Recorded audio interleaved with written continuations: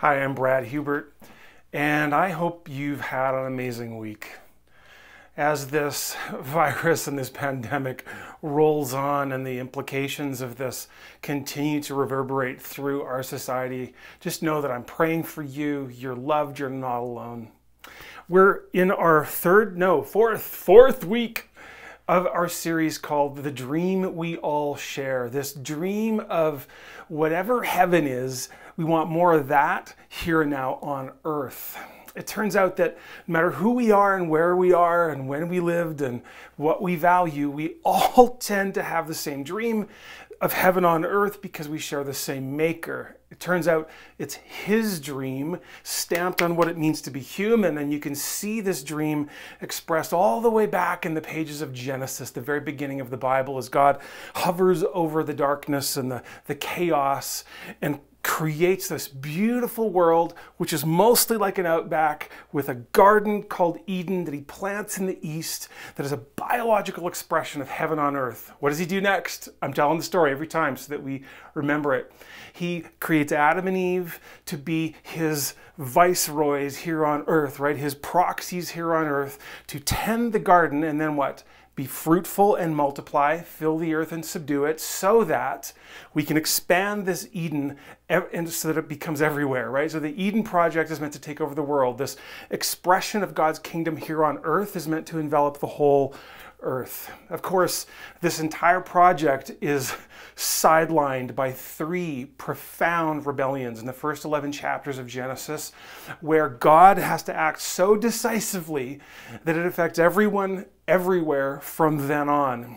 We talked about the fact that as a result of these rebellions, sin and the power of death reverberate throughout all creation and infect and corrupt everything. We begin these demonic partnerships with supernatural beings as we're clawing for more power over the earth because we gave our authority to the devil away. So we lose our ability to subdue the earth. So we're looking for ways to compensate for that lack of authority. And then, of course, we scatter and we're in the midst of human history unfolding, and we don't see Jesus until thousands of years later in this story when God intervenes again decisively through his death and resurrection. Last week we talked about the fact that Jesus, although he came to forgive my sins, although he died on the cross to restore me into right relationship with God, the picture of what he's here to accomplish is far greater. You could actually say that Jesus came to reverse the effects of all three of those Genesis rebellions and to reboot his heaven on earth agenda here and now. My relationship to God is part of that picture, but it is by no means the greatest part of that picture. So last week we talked about how Jesus reversed the first two of those rebellions, the one that occurred in Eden and the one surrounding the flood, which was probably the one we're least familiar with, as the sons of God, these quasi-divine little d beings, marry and interbreed with human women to produce these hybrid offspring that are unholy, the Nephilim, and God has to wipe out the world because it results in a proliferation of evil, acceleration of human depravity, all of that. So we've been talking about the implications of that and what Jesus reversed. Okay, so I had to break the three rebellions up because I did not have time to cover them all in one message. In fact, that probably felt like a lot. So today what I want to do is I want to go back to the Tower of Babel, which is the third rebellion found in Genesis chapter 11. And we're going to talk about the implications of that rebellion again, and then how Jesus reversed the effects of that rebellion. And this one is really going to bake your brain. But to review, let's read the story of Babel again, found in Genesis 11, verses 1 to, I think, 9 or so. So let's read that. Now the whole world had one language and a common speech. And as people moved eastward, they found a plain in Shinar and settled there. And they said, "Come, let's build ourselves a city with a tower that reaches to the heavens so that we may make a name for ourselves. Otherwise, we will be scattered over the face of the earth." Then God responds and he says, "Come, let us go down and confused their language, so they will not understand each other. So the Lord scattered them from there over all the earth, and they stopped building the city. And that's why it's called Babel, which is where we get the name Babylon. This is the beginning of that problem in human history, because there the Lord confused the language of the whole world. And from there the Lord scattered them over the face of the whole earth. Why did he do that? Because remember the commission: be fruitful and multiply, fill the earth and subdue it. And what are they doing? They're gathering instead of scattering. They're not fulfilling the agenda that he had for them. So let's just review again the implications of this, then I'm going to dive into what Jesus did and how this fits into the bigger picture. You're going to love this. So first of all, we see that humans rebel against God by organizing in defiance of him and his Edenic mandate: be fruitful and multiply, fill the earth and subdue it. And then we see God divides the nations by confusing their language, causing them to scatter across the earth, and at least in some fashion start to fill the earth and work at subduing it. Now, I should point out again, like I did last week, that a lot of what I'm sharing with you today and this last week has been shaped profoundly by New Testament, well, actually an Old Testament scholar named Michael Heiser. You can look him up online. He's a brilliant thinker, and is really, his mission is to help us have the ancient Hebrew in our heads when we're reading the Old Testament, so that we can see what they saw and interpret the way they would have interpreted what we're reading. And before I get into what I'm going to say today, I just want to pause. I said that in each of these three rebellions, there is a supernatural component and a human component. So in the first one, we've got the serpent, and we have Adam and Eve. In the second one, we have the sons of God marrying the daughters of men, and then we have the proliferation of human evil. That's the flood. And then in Babel, so far, I haven't had time to unpack the supernatural. All we've talked about so far is the human aspect, which was the gathering instead of scattering, and making our name for ourselves and all this kind of stuff. So what I want to talk to you about today is, before I get into what Jesus reversed, is the supernatural part of this rebellion. And I should say this, as we're doing this, so this is stuff that most of us probably have not heard before. I'm going to show you, it's right in the text, it's right in the scriptures. And the reason is that all three of these rebellions unfold in very characteristic narrative form in the Old Testament. In other words, as the story's happening, we get a little bit of commentary, but the full implications of that rebellion take the rest of the Bible to unpack. It may surprise you that Eden is actually not mentioned very much in the rest of the Old Testament. The fall in Eden and the serpent and all that is virtually unmentioned until we get to the New Testament and they look back on that event as being central. That's another mind bender. But what you see is the effects of Eden are unpacked through the rest of Scripture, sprinkled throughout, right? You see this at the flood as well. And this unholy union and all of that stuff takes the entire Scripture to unpack. This story of Babel is no different. And so what I'm going to do today is show you some of those sprinklings that reflect back on this Babel event and give us some nuance, give us some extra understanding about what's happening. All right, so one of these happens in Deuteronomy chapter 32. This is farther along in Israel's story. They've already become a nation. When some of these things were written, at the Tower of Babel, there was no Israel yet. Now they're a nation. They've been through Egypt. They've swelled in number. They've been released from Egypt. They're in the desert. They've got the law, the 10 Commandments, all that stuff. So now this is an oral culture, primarily at this point. There may have been some scrolls at some point, but we don't know exactly when it was written down, but they're looking back at their history. And this is what we read. It's a fascinating picture.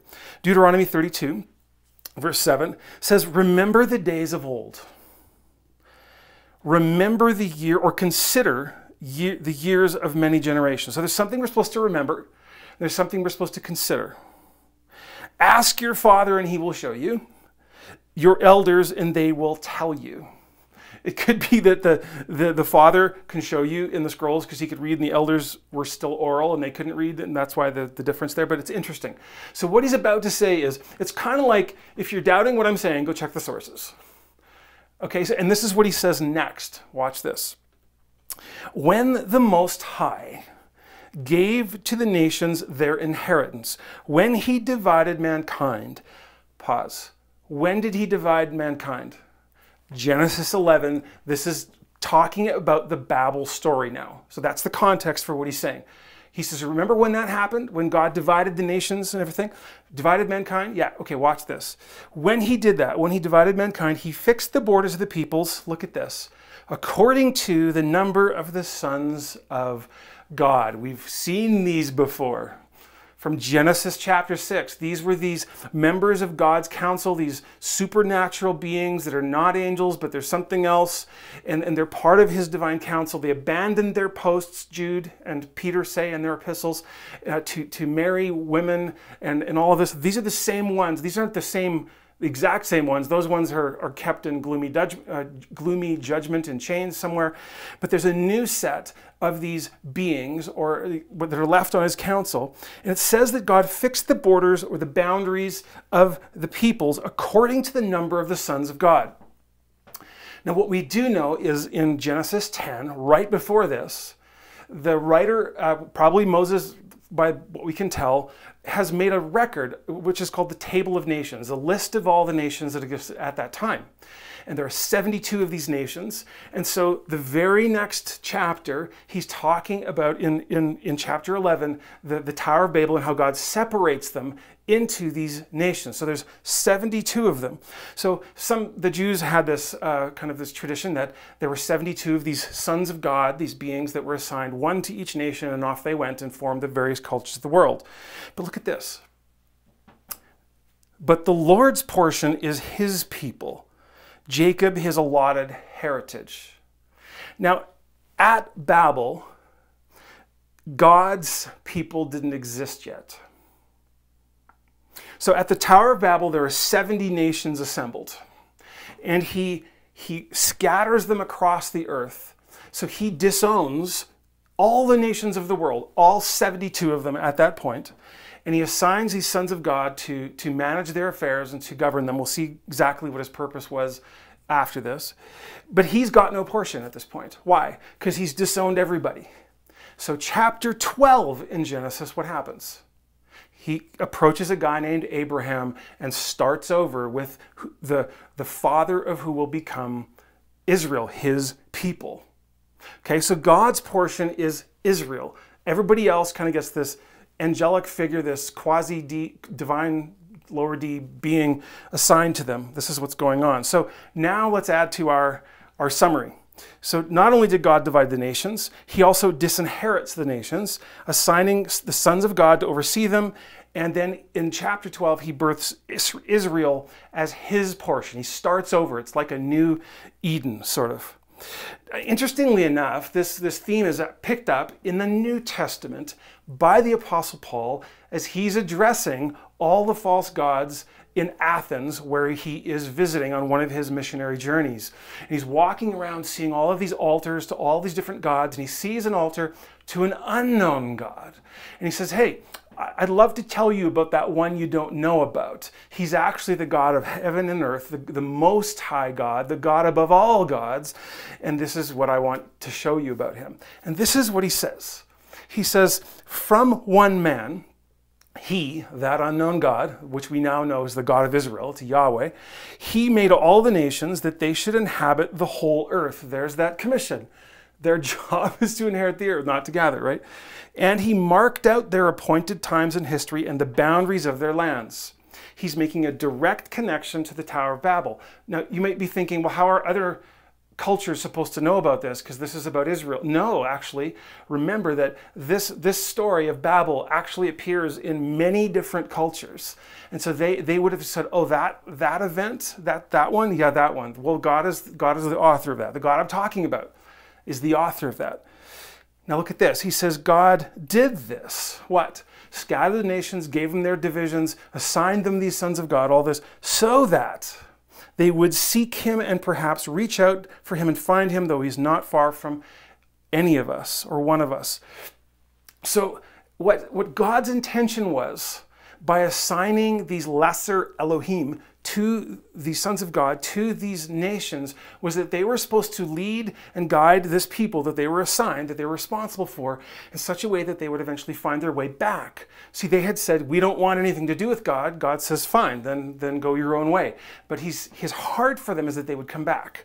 And obviously this didn't happen, did it? So this was God's intention.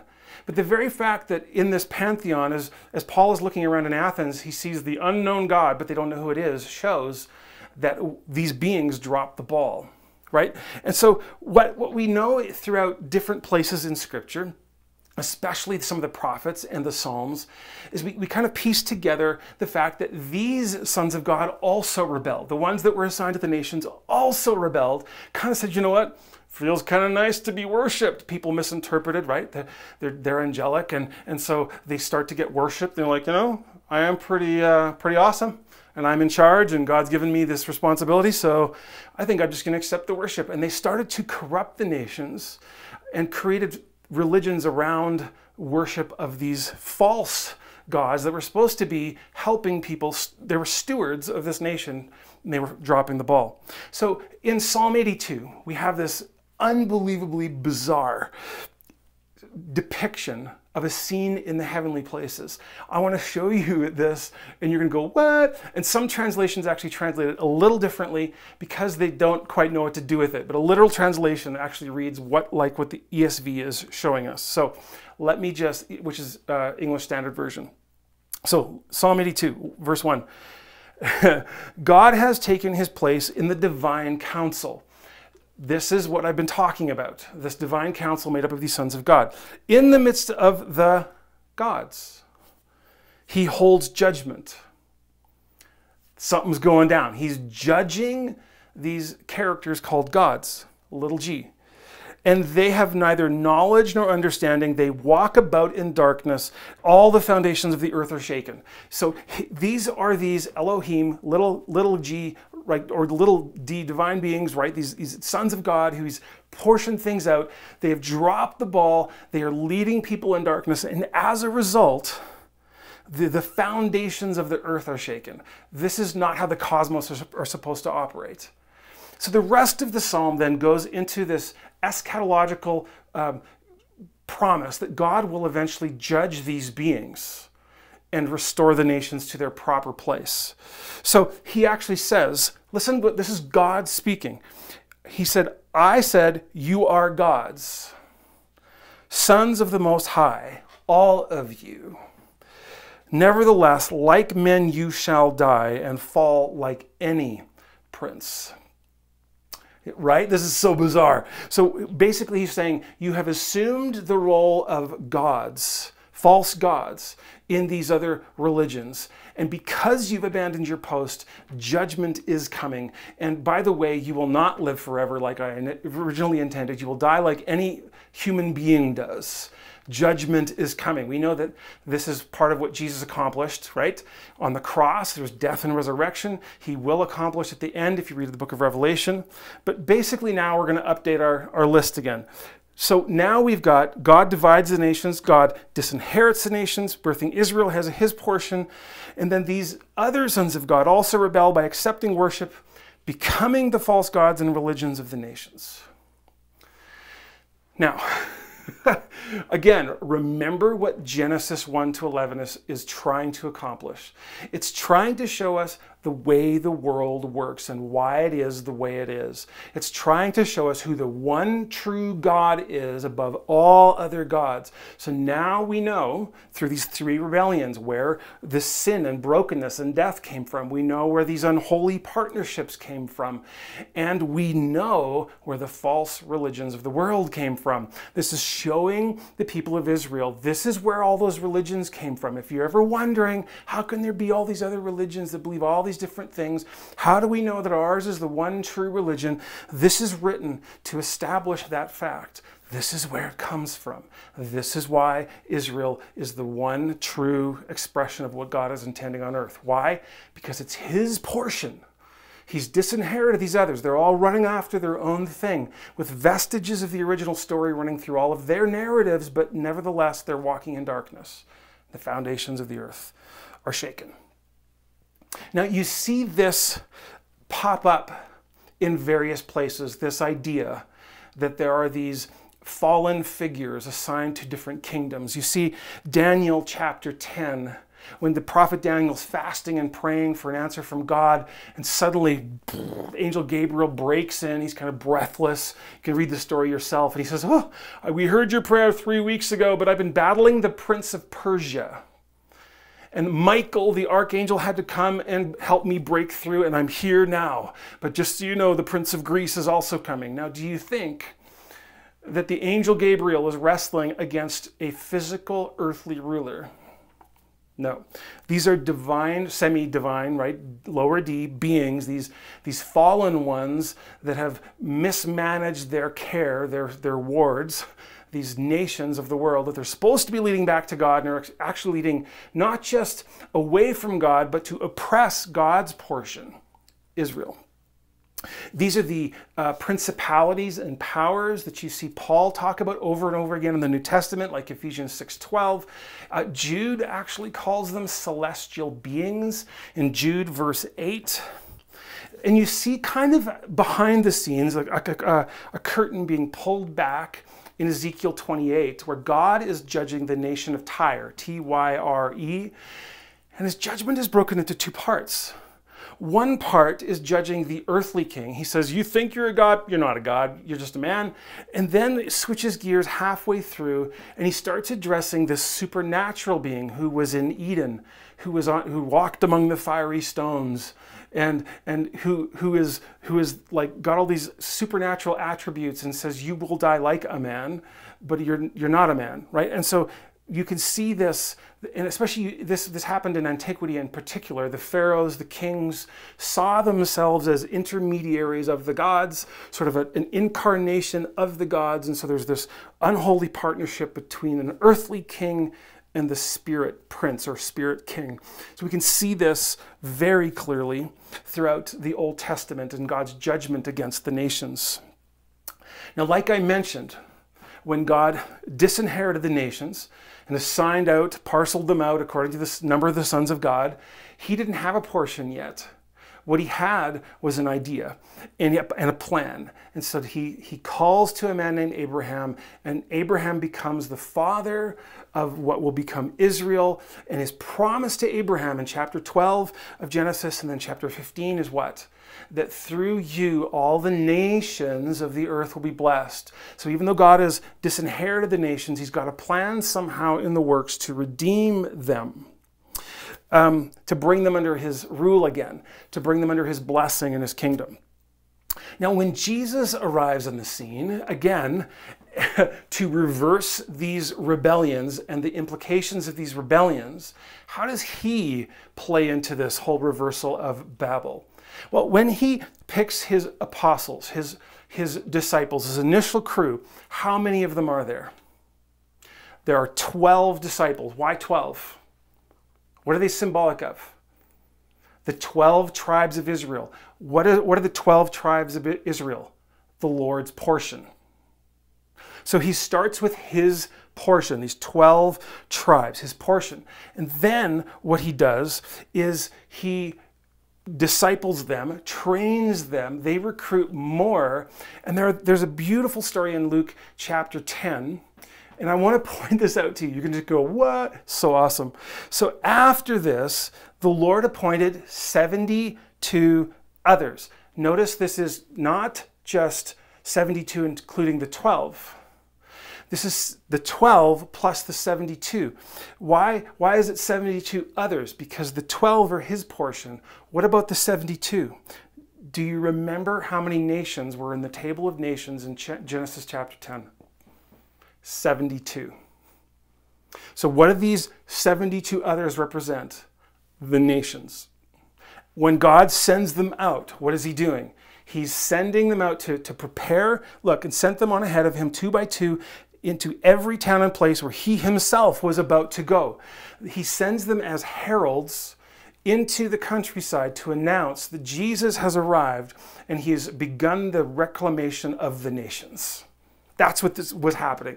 So this is a massive spiritual warfare event which is why, near the end of the story, Luke 10, 8, and 9, we read that whenever you enter a town and they receive you, eat what is set before you, and then heal the sick, and say to them, the kingdom of God has come near to you. The Eden project is back on track, right? The kingdom of God has come upon you.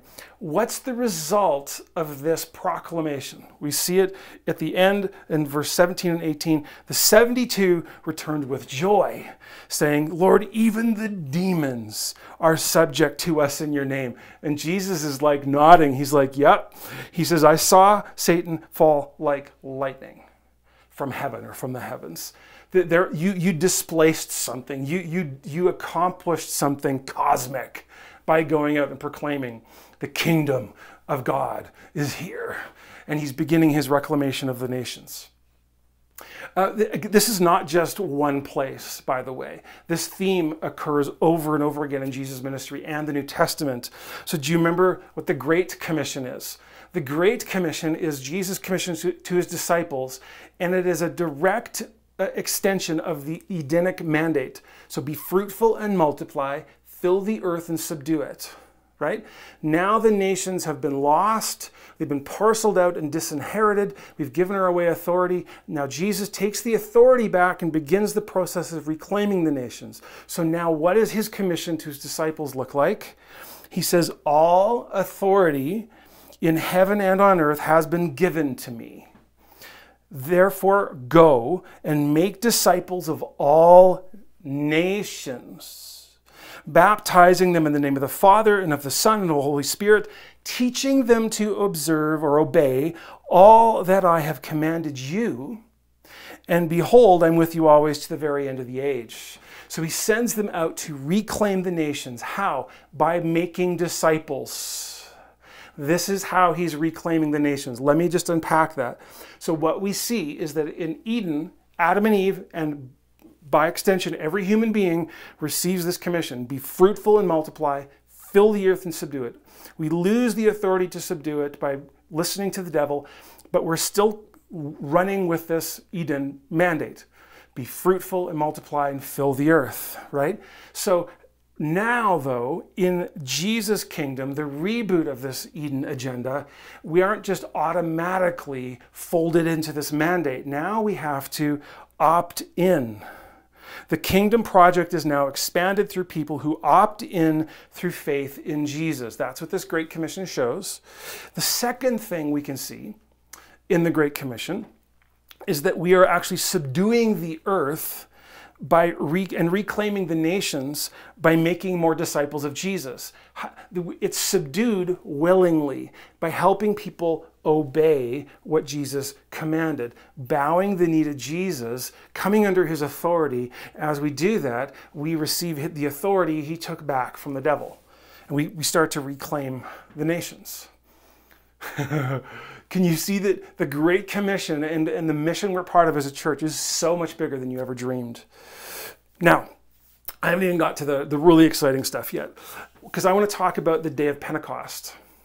The day of Pentecost was the visible reversal of Babel. It was like the anti-Babel, and you can see it in the language that is used. It's very deliberately chosen to mirror what happened at Babel and then reverse the effects of it and then use it actually for God's glory. So in Acts 1 verse 8, Jesus promises his disciples, this is before he ascends to heaven, he says, you will receive power when the Holy Spirit has come upon you, and then you will be my witnesses in Jerusalem and all Judea. What's that? That's the surrounding countryside. This is Israel's territory. And Samaria next. What was Samaria? Samaria is where the lost tribes of Israel lived. In other words, the ones who'd kind of wandered off and been mushed together with the other nations. That's where they lived, in Samaria. And they're kind of seen as like the black sheep of the family, and they didn't get along, but it's going to happen there. Why? Because Jesus is reclaiming, he's beginning with his portion, the 12 tribes of Israel. And then it says to the end of the earth. This is how it's going to happen. So the Holy Spirit's going to come and it's going to empower this move all across the earth. So here it goes. When the day of Pentecost came, they were all together in one place. Does that sound familiar? What happened on the plain of Shinar in Genesis chapter 11? They all gathered together in one place. Suddenly, a sound like the blowing of a violent wind came from heaven and filled the whole house where they were sitting. And they saw what seemed to be tongues of fire that separated, that word divided in the Septuagint, it's the same word used in Genesis chapter 11. And divided, separated, and came to rest on each of them. Have you ever wondered why tongues? Like, why the tongue? What's that? Because God is closing the story loop with Babel. That's what he's doing. And all of them were filled with the Holy Spirit and began to speak in other tongues as the Spirit enabled them. What happened at Babel? The Spirit came and separated them and gave them each different tongues. This is exactly what's happening here, except there's a massive difference. Look what happens next. Now, there were staying in Jerusalem at that time God-fearing Jews from every nation under heaven. He's making a specific point, and he lists actually what these nations are. And if you look at what they represent in that day, in that modern day, it covers the area covered by the table of 72 nations. But just in case you missed it, he says, all nations under heaven. He's saying, so that thing that happened at Babel, this is being reversed because all nations are part of this. When they heard the sound of this rushing wind and these other tongues, these other languages being spoken, a crowd came together in bewilderment. That word bewilderment is confused. It's the same word again in the Septuagint Greek as we go back and read Genesis 11. Same word. They're confused, their language, they're confused now, except here's the flip, here's the twist, here's the cliffhanger, because each one heard their own language being spoken. So instead of everyone hearing these different languages and being divided, now through the Spirit of God, we are given the ability to understand each other. And the gift of tongues and the gift of what God is doing in the Spirit right now is reunifying all the people that are gathered from every nation under heaven. What happens? They then all, or not all, but 3,000 of them bow the knee to Jesus, give their lives to Christ. So in other words, they experience personally the undoing of Eden and the undoing of the flood in themselves through the work of Jesus on the cross, his death and resurrection, his ascension. Now he pours out his Holy Spirit, and Babel itself is reversed. And what do those people do? After Passover, Pentecost is over, this festival that they're gathered in Jerusalem for, they go back to the nations to form little cell groups. What are they doing? They're going, just like Jesus sent his 72 ahead, now they're going back into all those 72 nations, and what are they doing? They're going to visit, or going back to the places where the apostles will eventually visit and go and establish real kingdom outposts. This is so exciting. I just love this. Now, I think we've covered enough. Can I just make a few points as we close? We've seen that the mission of God began in Eden, and it was derailed by our rebellions. It has been rebooted by Jesus and is now entrusted to us to complete. God's mission has woven its way through all of human history, and it lands at your doorstep. It runs into you. It runs right through your own heart, my heart, and you and I are called to opt in, to respond. Now, our temptation is going to be say, I just want Jesus to forgive my sins, give me a place to go where I died. I kind of want him to help me with my life, but I want to live my own life. But the problem is that this mission is well underway, and it's the purpose of our existence. In fact, even as a church, I would say the church exists to carry out the mission of God. I know this because the mission of God existed before there was a church. The mission of God to create heaven on earth existed before Adam and Eve were even a thing. So they were placed into the garden. They were placed into a mission in progress. The purpose of their existence, the purpose of Israel's existence, the purpose of the church's existence is to carry out the mission of God. Now, along the way, do we need to care for each other and care for the earth? Do we need to spend time loving others? Of course, that's all part of the Eden mandate. To make the earth like heaven, heaven on earth. Your kingdom come, your will be done on earth as it is in heaven. Last piece, and I'm going to close with this. You may not like this. God gathers the scattered, and he scatters the gathered. Do you notice this, that the rebellion at Babel on the human part was gathering instead of scattering and filling the earth and subduing it? So what happens at Pentecost is he gathers the people together so he can scatter them again, so that they can go spread and this kingdom mandate wherever they go. A couple of chapters later in the book of Acts, the apostles that were still living in Jerusalem still hadn't really gone anywhere, and the believers were still staying in Jerusalem. A lot of them didn't go home like God intended. And so God allows a persecution to break out, and what happens? The church is scattered, and they start kicking off the kingdom into high gear. And that's when Christianity really took off in the Roman world. God gathers the scattered, and he scatters the gathered. This is still true today. One of the understandable but cautionary elements of this pandemic is that we have been so focused on our big gatherings that we've forgotten that there is great power in being scattered. This helps us actually, in this season, recapture some of our Eden mandate, this kingdom mandate, that we are supposed to go and make disciples of all the nations. This is part of what God is doing. I'm not saying he caused it, but this is certainly part of what God is doing. And we all experience this. Every church experiences this. The more we, look at this, the more we gather, and the bigger we can make our church. Why? To make a name for ourselves. The more we do that, the more we lose the plot of the mission. And the more we lose the plot of the mission, the more confused we get. The work stops, just like it did on the tower. And then we start to fight with each other, and we start speaking different languages because we're focused on different things, and we begin to scatter anyways. So the real question is, will we be those who gather in order to scatter, to go and spread the kingdom? Or will we gather so tightly that God has to scatter us? Just something I want to leave you with. As we close, will you say something with me? Will you repeat these words with me?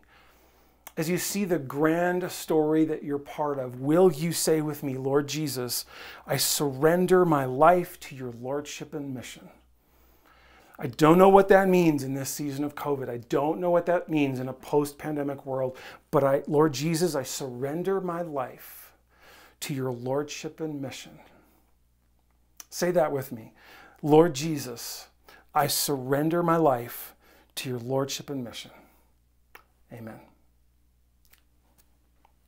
Hey, we're so glad you joined us today, and we'd love to connect with you. If you haven't reached out already, please text that number on the screen with the word connect me, and we'd love to talk with you about how you could become part of the Manifest family, both online or in person, or a mix of the two in this crazy world that we now live in. Let's pray together. Father, thank you so much for today. Thank you that we got to spend this time together today. Thank you that your mission, Jesus, is far greater, far grander than we could ever comprehend. And we're sorry for the ways that we've tried to make it about us when really we're part of a story that is worth giving our lives to because you did. In Jesus' name, amen. Have a great day.